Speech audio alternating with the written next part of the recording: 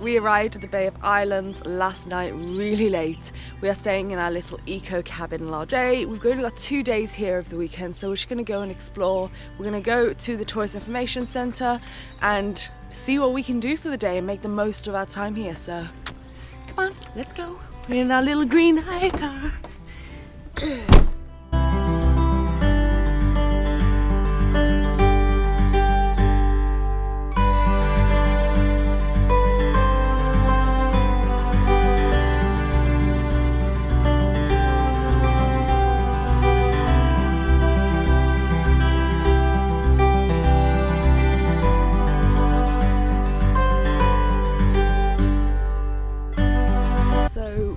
Just did the cultural heritage tour here at the Treaty Grounds in the Bay of Islands. Behind me in this field is where the treaty was signed between New Zealand and the British Empire. All the chiefs came out, all the locals, everyone protested to sign this treaty, and everyone eventually did. All the chiefs did sign the treaty, and then the British Empire broke that treaty. Bad England.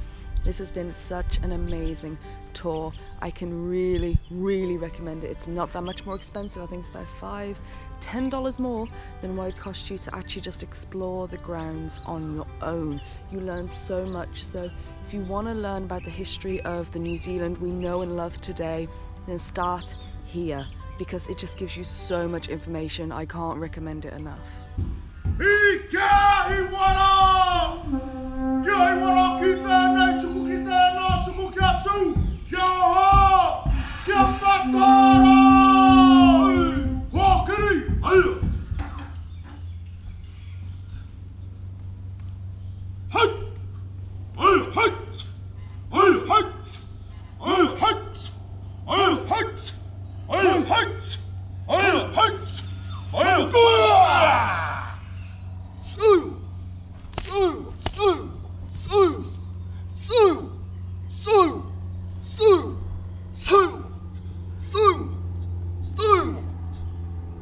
Okay, so after we had the tour of the Treaty Grounds and got loads of information, we had the cultural performance, and we were allowed to film outside, but we weren't allowed to film inside. But I took so many photos.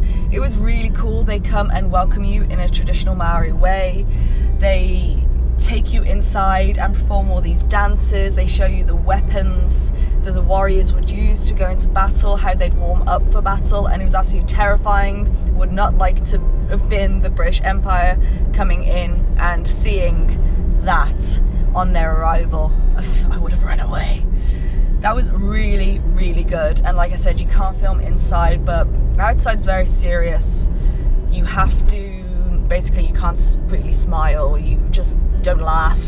You sit there, it's very serious, and then when you go inside you can laugh as much as you want. It's so much fun. They've got all the dancers and they're singing, and it's just a really great time. So we just had some breakfast down by the water, and we're gonna go and drive and get the ferry over to Russell and explore that area now. But the Bay of Islands is seriously stunning. This place is just gorgeous.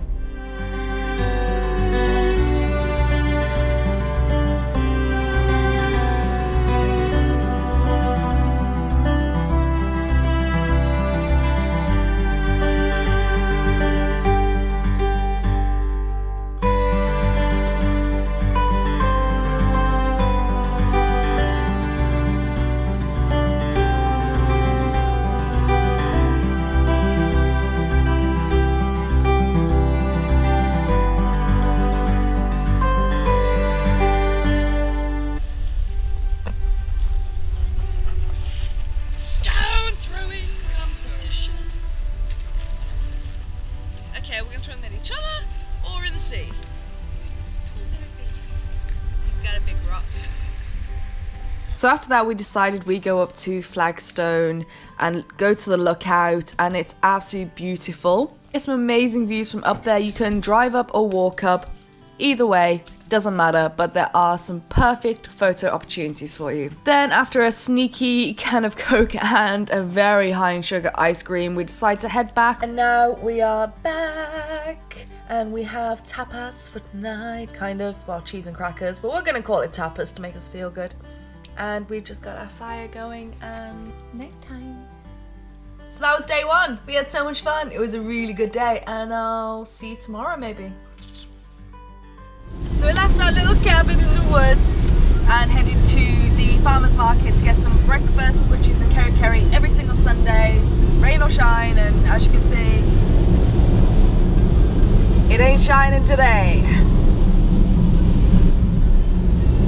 So instead of going straight back down the way we came, we thought we'd leave early and go over to the west coast and explore there and just drive back down that way. It'll take us a couple of extra hours, but we're just going to take it slow throughout the day and see that part of New Zealand, because you might as well.